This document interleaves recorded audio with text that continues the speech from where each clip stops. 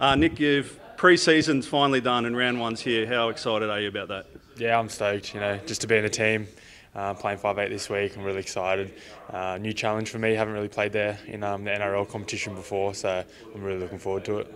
Yeah, tell us a little about your experience at 5'8". Been quite a while. Yeah, it's been a while. I used to play back there in high school and those sort of days, but over my career I've played centre and wing, so I'm sort of used to defending in the line, know when to sort of jam or to hold back and rely on my teammates. So I think it's more the attack systems that I'm sort of getting used to here at the Storms and how they run things differently and building combinations with the people around me. But yeah, I'm excited and I've been training there for the last couple of weeks, so ready to go. So we knew Cameron Munster wasn't going to play round one. Did you think, gee, I might be a chance of playing 5'8", or when did it first enter your mind that number 6 might be your go? Yeah, not really. Not until sort of Coops, I guess, sort of hurt his shoulder and was in doubt. I know Paps was in doubt as well for that fullback position, so I was sort of focusing more on that. But once he sort of came back and his ankle and foot started to improve, and Coops was out, I sort of thought, oh, here we go, might have to chuck on the 6 jersey. So been working, we had Cooper Cronk in here the other day, helping me with a few things, and even Billy Slater, just giving me a few pointers here and there, really helps me sort of understand what the 5'8" role is all about. So yeah. Now, we saw you goal kicking in the trials, but our goal kicker from last year, Paps, is back. Who's going to be goal kicking this week? Do we know yet?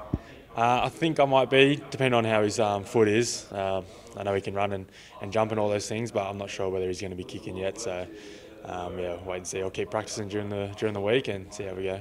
And tell us about your kicking. Is that something you've had through your career? Yeah, when I was at the Bulldogs, we had Darryl Halligan. I was working with him quite a lot on how to goal kick and all the ins and outs of that. So there's been times where there's other goal kickers in front of you, but sort of it's a good skill to keep in the back pocket and keep practicing. So I've just kind of done that under the radar a little bit the last couple of years, and in the trials went all right. So hopefully carry that out through the year.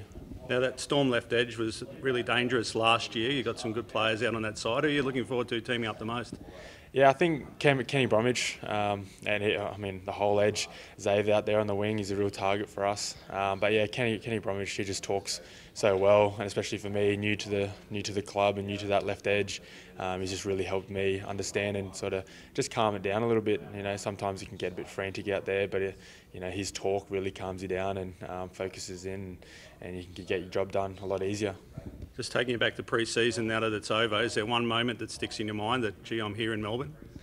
Well, everyone always talks about the wrestle sessions with JD. I think out of his gym there's a couple of days where you're in the washing machine, the head's a bit foggy and you don't really know where you're at. But no, I think they're really good and they help with what we're trying to do for the rest of the year. But yeah, those wrestle sessions are pretty tough. And just on the West Tigers, a team that's also got a few new players playing from this week, and a new number 6 as well, in Jackson Hastings. Yeah, they've got a fair new few players in their team, so I guess they're probably still adapting to each other and building combinations as well. But I guess we sort of just focus on what we have to do, executing and hold the ball, and the result should take care of itself.